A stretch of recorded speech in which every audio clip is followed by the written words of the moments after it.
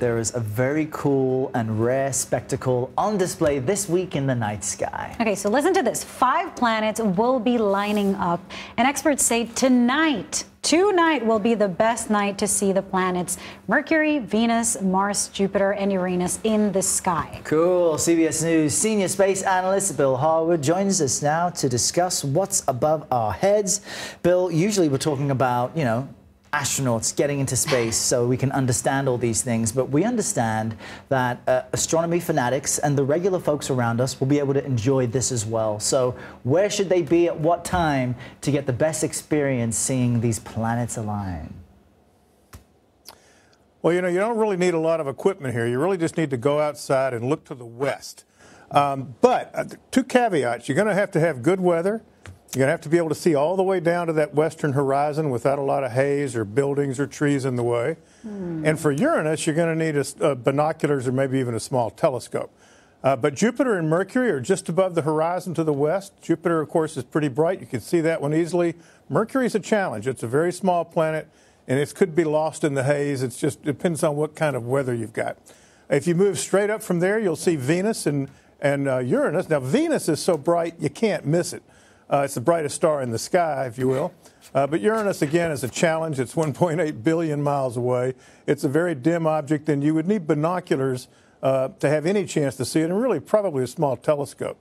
But if you keep going up from there, look straight up overhead to the west, and you'll see the half moon, and just below that is Mars, a very red star, unquote. And that one's hard to miss, too. So you're certainly going to be able to see most of these if you've got good weather. Now, where will people see the best? What are the best regions? Who's privileged in that way?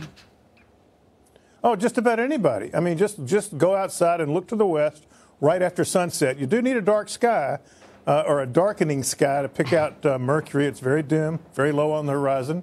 But, you can't miss Venus and Jupiter. You can't miss Mars.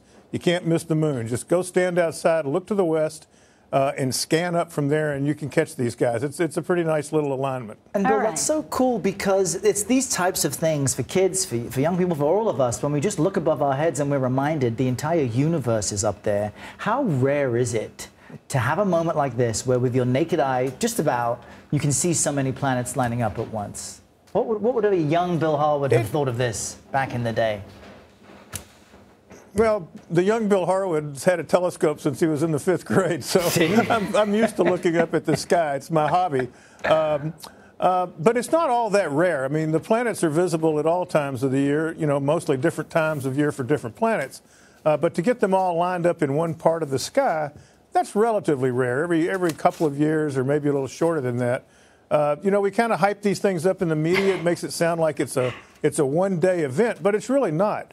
The planets aren't moving that fast. So, you'll still be able to see these tomorrow night. You could have seen them last night.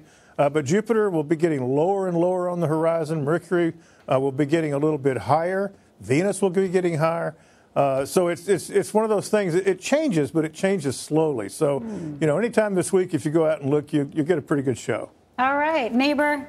Your rooftop, my rooftop, let's plan on this. That's right. And the lesson is get your kid a telescope so they can grow up to be Bill Harwood. That's what I say. Thank you, Bill. Bill, thank you very much. Great to see you.